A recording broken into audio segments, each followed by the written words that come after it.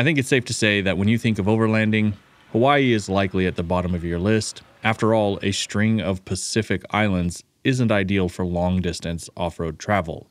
That being said, the beauty of Hawaii is worth exploring, especially with a four-wheel drive. If you are visiting Hawaii and looking for adventure, I've put together a few tips to help you get away from the crowds, which I think is the most digestible way to share this video instead of coming across like your typical 20-something travel vlogger holding hands and running in the sand towards the sunset. If off-road and overland adventures are your thing, then now is a really good time to hit that subscribe button. Every week I publish new adventure videos, and as much as I wish they were all in Hawaii, most of them take me to some of the best camp spots in Utah and the surrounding states. To convince you to hit that subscribe button just a little bit more, I want to let you know that I'm trying to reach 100,000 subscribers by the 4th of July, 2024. And right now, as it stands, we won't hit that goal by that July deadline, and we can only make it with your help. So please, subscribe. As this is one of my final videos of 2023, it is worth reminiscing a few of my favorite trips this year that took me and my wife to the island of Kauai. Plus, if I get this video out before the end of the year, it's a write-off. So, mahalo for watching. My first Hawaii tip is to rent from Drive Diff. Drive Diff is primarily known stateside for their off-road rentals in Telluride, Colorado. And just like their 4x4s in Colorado, their Hawaiian off-roaders are all newer model years, and they have minor modifications to ensure you return to the resort in time for dinner after a day on the trails and beaches. I've spent 7 hours getting here, and in 45 minutes, I'm going to be back in Kauai, picking up another Jeep from Drive Diff to hang out on the island for a week and just do some exploring. That looks like ours. After a long day of flights and chasing luggage, there is nothing better than arriving at the airport to be greeted with a personal sign and white glove taxi service. The drive is only about 15 minutes from the airport, and Jay, our driver, was incredibly friendly and knowledgeable about the island. His tips on places to visit made the long day of flights and layovers feel like a distant memory. We discovered Drive Diff right before our first trip and rented their Rubicon Wrangler with the Extreme Recon package. The color wasn't exactly my first pick for a Jeep, but for an island Jeep, I think it fit right in. This time we wanted something familiar, so we went with the red Rubicon Wrangler, just like my old Wrangler, Cool Rick, and we opted to add the additional beach chairs and an umbrella, a lesson learned from our first trip. These are a must, and they make those beach days so much more comfortable.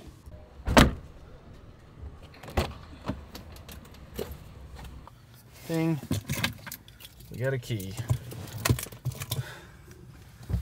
And happy day. That was probably the easiest pickup ever.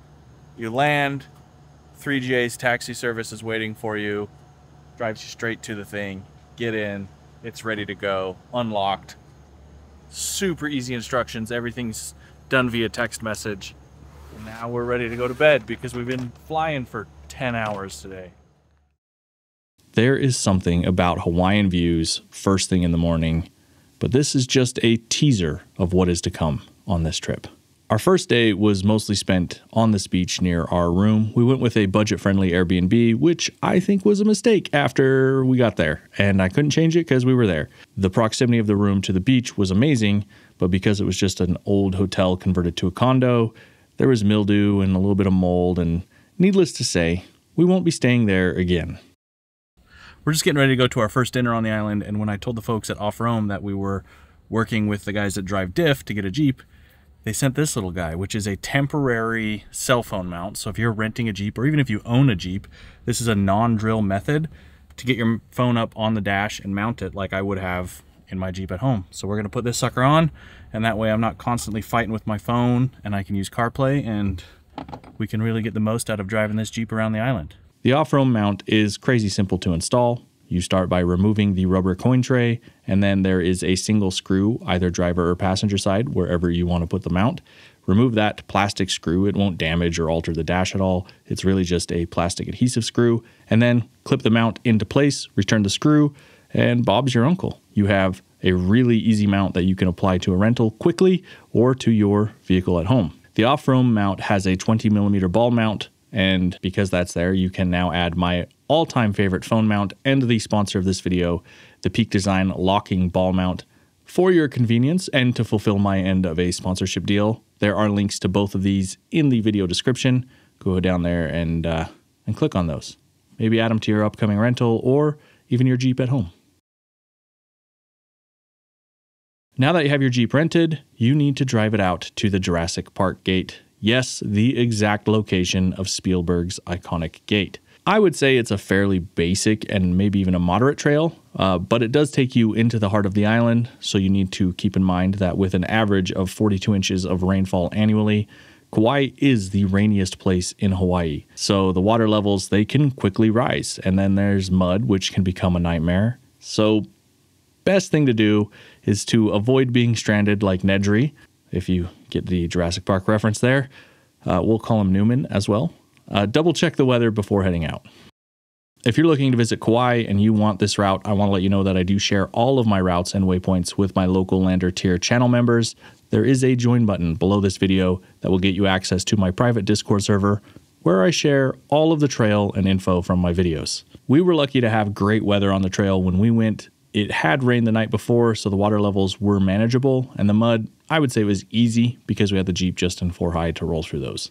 Jumping into the passenger seat and seeing Hillary drive the trail without fear of large obstacles was actually a lot of fun, and I think she did an outstanding job getting us to the gate. And there it is. This has got to be one of the coolest places I've just off-roaded to.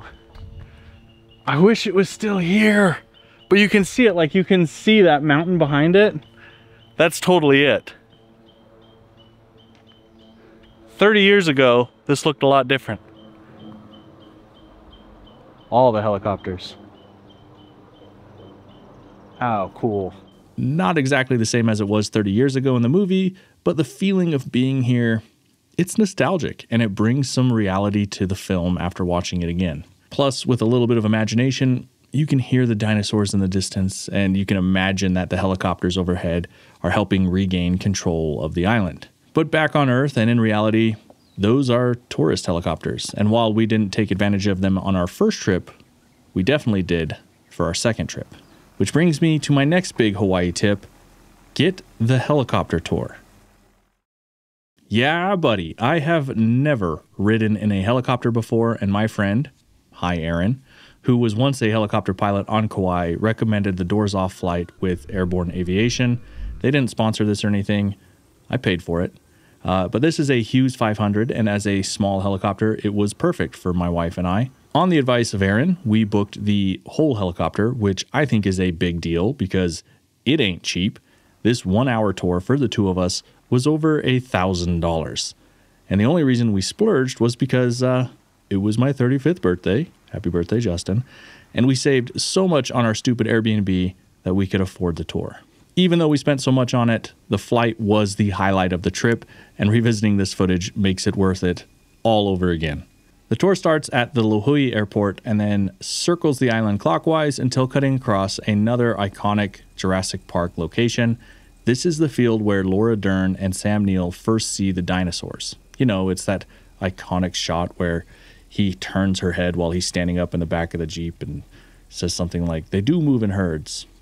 That was right here. From there, we pop over a mountain, you know, because it's a helicopter, and then we drop into the canyon where the helicopter from Jurassic Park lands. We take a little bit more of an elevated approach, but we do fly straight for the waterfall, just like they did. And at this point, I'm certain that you cannot visit Kauai without seeing something from Jurassic Park. Here's a little secret about Justin. I get motion sickness. I get seasickness. We went whale watching once and I got so sick I couldn't even look at the water. So when we booked this helicopter, I was afraid I would get motion sickness and the butterflies and all of that just from the height. But I didn't have any of that. There was nothing even remotely close to that, even when we were looking straight down into the floor of all these canyons. So if you're afraid of heights or if you're afraid you'll get motion sickness, you probably won't. About the only time that we had turbulence was flying through this cloud towards the Nepali coast. The off-road enthusiast in me was dying to mark these roads on Onyx Off-Road to visit later, and if we had more time on the island, I likely would have taken the Jeep down every single one of these. Who knows? At this rate, maybe we'll be back in another 6 months. I doubt it, but who knows? I didn't think I'd go twice in 1 year. And here it is, the star of the show, the Nepali coast. The closest we've been to the Nepali coast was on our first Kauai trip with that high-velocity yellow Wrangler when we drove out to Polyhale. The drive to Polyhale is just as pretty as anything on the island, and before you know it, there are offshoots from the trail to the beach. So we saw one that didn't have any others using it, and we gave it a go. It was right here that Polyhale taught me a life lesson. Beach sand is not the same as desert sand, and I got a little ambitious trying to climb back out to the road, and I got stuck. Knowing that the Jeep from Drive Diff had an onboard air compressor, it meant that we could air down and gain traction and climb out of our mess. Well, I thought we could climb out, but again, lessons are being learned here.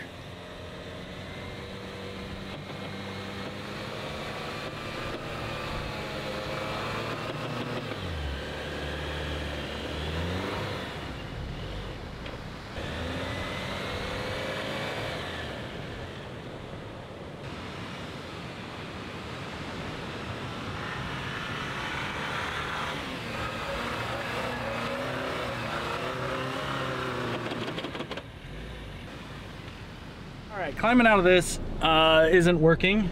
I'm gonna cruise down the beach where there's somebody else set up. There must be another way out that's not as steep of a climb. And if nothing else, if we can kind of make friends with them, maybe they have a tow strap or some max tracks to help us should we need to get out. But we want some beach time rather than making sure we can get in and out this whole time. So we're gonna cruise down the beach. After those attempts, we stopped trying to climb the hill and decided to drive parallel to the tide. Now that the Jeep was out of 4 low and we were aired down, I was able to gain enough momentum and traction to keep cutting through the sand until we found a better entrance to the beach. Great freaking news. We found the way out. So way less of an incline heading out this direction. That puts us back on the main trail. We're gonna go back out to the beach now. Boy, it's pretty hard stopping when you have a rental and you know how to drive on sand and you just don't have max tracks or a winch or anything. So being extra cautious, getting ourselves down to a lower tire pressure and then finding less of a slope. That was the magic. Let's go enjoy some beach time.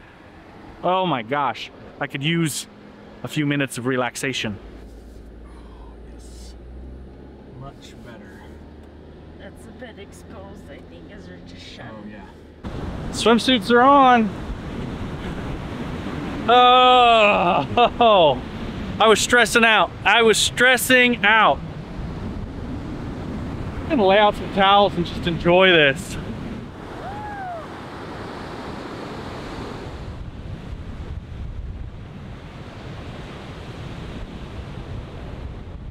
This gave us a great secluded spot away from everyone to enjoy one of the best sunsets I have ever seen.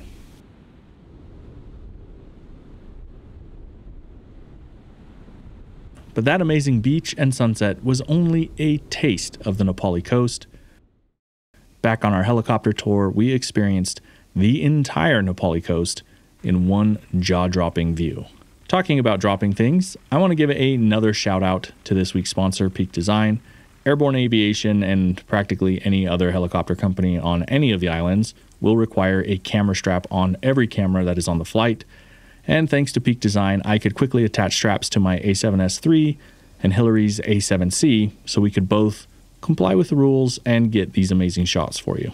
As the flight wraps around the island's northern beaches, we cut inland again, crossing massive waterfalls and volcanic peaks as we work our way toward the caldera that formed the island. I know I'm going to butcher this, and to any native Hawaiians watching, please forgive me, but as we push into Mount Waialeale, I hope I said that right, the temperature, it instantly drops. And while conditions for the flight were perfect all around the island, the only sight that we missed was the collection of 1,000-foot waterfalls cascading into the caldera, which is the namesake for this mountain, which means rippling or overflowing water. However, without the weeping mountainsides, the birthplace of Kauai is still one of the more reverent stops on our flight, and I think it's an appropriate finale for the tour. Leaving the caldera and cutting back to the airport, we take in our final airborne views of the island. With the airport in sight and knowing this is all minutes from ending, it's right here that I wish I had the means to become a helicopter pilot. The perspective, speed, and ability to reach the unreachable are all reasons for me to figure out how to chase this goal of becoming a heli pilot. And who knows, maybe one day. For now, let's get back onto the ground and let's head to the beach. There are plenty of beaches to visit and snorkel in on Kauai. Poipu and others near that area are great for kids and families, but we were fortunate to be given a secret beach the first time we visited, and we could not wait to make our way back to it again in hopes of seeing sea turtles in the wild. This beach has a sketchy hike down a steep, muddy trail, and it isn't easy to find even when you have the coordinates. Two key reasons why we have rarely experienced more than a small grouping of people on this beach and why it's our favorite beach. The last time we were here, the water was clear and the tide was calm. The conditions were perfect for snorkeling. However, there weren't any turtles. This time, conditions are different. The tide is rough and the water is murky. But would you look at that? A sea turtle.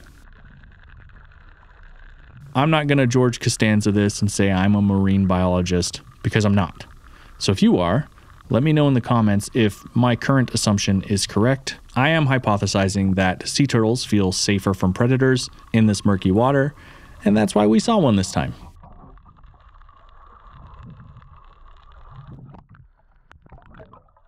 Now, if snorkeling and tides and murky water aren't your thing, don't worry, I get it.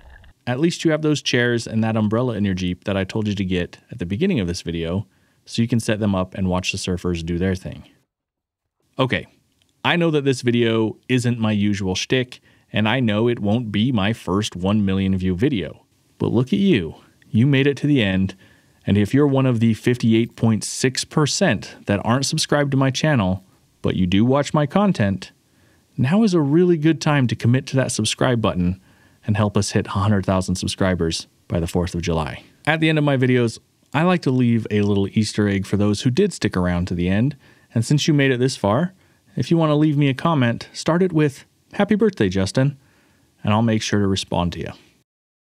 All right, that does it for me. So if you like this video, please like this video. If you have a question, leave me a comment. And if you want to hang out again, well, make sure to subscribe. Until next time, I'm Justin B. McBride. All right, what's going on here? Are you looking for extra credit or something? You made it past the outro? You must really be looking for a good time. I have tossed up one of my favorite Utah adventures from this last year right here. And while you scroll YouTube's other recommendations and see if you really want to click mine, let's give a little thanks to the channel supporters scrolling on the left. Thank you to all of you supporters. All right, you can now click the video I suggested because whatever YouTube's suggesting to you, you clearly don't want to watch. Go ahead and click this one I suggested to you. See you in that one.